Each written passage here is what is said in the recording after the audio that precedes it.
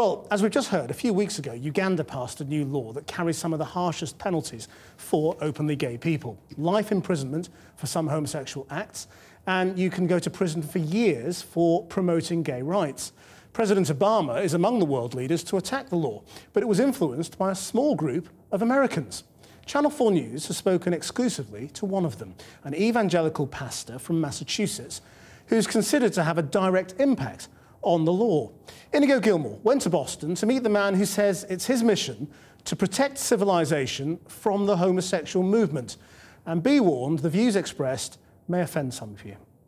You are never going to stop AIDS until you stop treating homosexual sodomy as a civil right and start treating it as a form of conduct to avoid.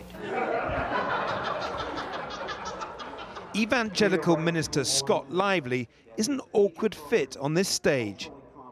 He's running for governor of Massachusetts, one of America's most liberal states. And he's running on a fiercely anti-gay platform. At this hustings run by a local gay rights group in Boston, his message was widely greeted with derision and ridicule. Why would we be propping up homosexual relationships instead of encouraging people into healthy, normal families? It's completely backwards. How dare you say that homosexuality and pedophilia are equated? Well, they are equated. They are equated. But it was very different when he took his anti-gay message to Uganda. Here he was at a conference in 2009, attended by Ugandan lawmakers and religious leaders. The gay movement is an evil institution. The goal of the gay movement is to defeat the marriage-based society and replace it with a culture of sexual promiscuity. His presentation, part of which was broadcast on Ugandan television, focused on what Lively called the gay movement and its agenda. This is something that I have invented. This is a scale, it's called the scale of gender normalcy. He went on to list several categories of gay men. And I call these, the first category, super machos. These were the Nazis, the ones that helped Hitler come to power at the beginning, the jackbooted thugs. You have what I call the monsters. They're serial killers, mass murderers. They're people, they're sociopaths. This is the kind of person that it takes to run a gas chamber, right? Or to do a mass murder. The Rwandan stuff probably involved these guys. This key conference was filmed by Reverend Kapia Kauma, a Zambian Anglican priest. A week after the conference, Lively gave a separate 5-hour presentation to the Ugandan parliament. And the following week, some MPs said it was time for a new anti-gay law. Every talking point of Scott Lively was in that bill. Scott Lively is bringing the narrative that there is a movement to recruit young people into homosexuality. That is something which was not there. It becomes now the new rationale for having the new law in Uganda. How are you?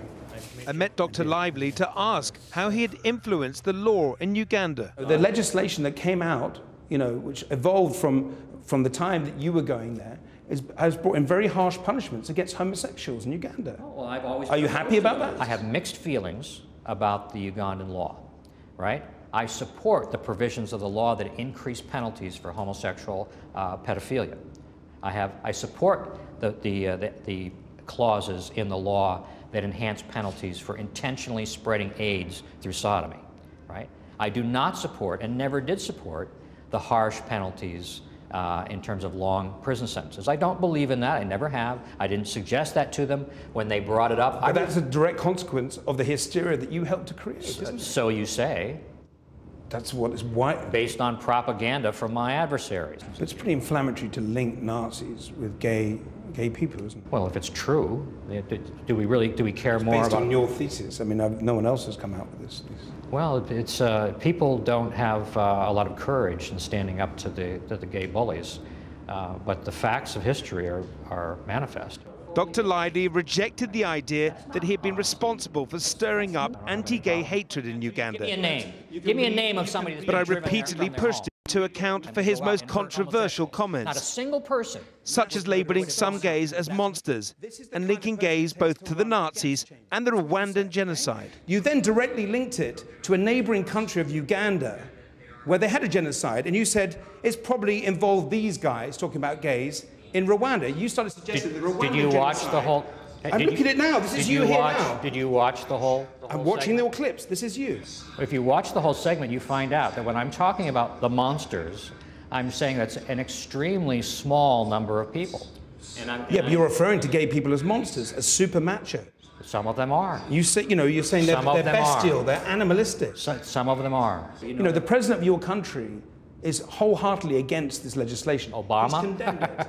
He's condemned it. But you're a citizen of this country and you're going there to influence what's happening. I think Mr. Obama may well be a homosexual himself. He's certainly a radical homosexualist, meaning a person, whether homosexual or not, who is 100% invested in the homosexual. So you think President Obama is a homosexual? I think he may be. He is lending the weight of his office to a movement that's goal is to overturn the Judeo-Christian sexual ethic and replace it with the gay ethic of sexual anarchy.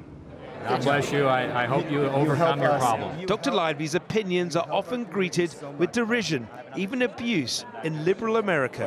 And have you sought psychiatric care? No, I have never needed it. I would advise that. Yeah, I know. Strongly. So in Massachusetts, his opinions appeared to carry little weight beyond his Mission coffee shop in the small town of Springfield. Okay, bye now. Yet this same man was heralded as an important scholar in Uganda who influenced some of the most draconian anti-gay laws in the world. Laws now denounced for inflaming hatred and stirring persecution. Inigo Gilmore, Channel 4 News, Massachusetts.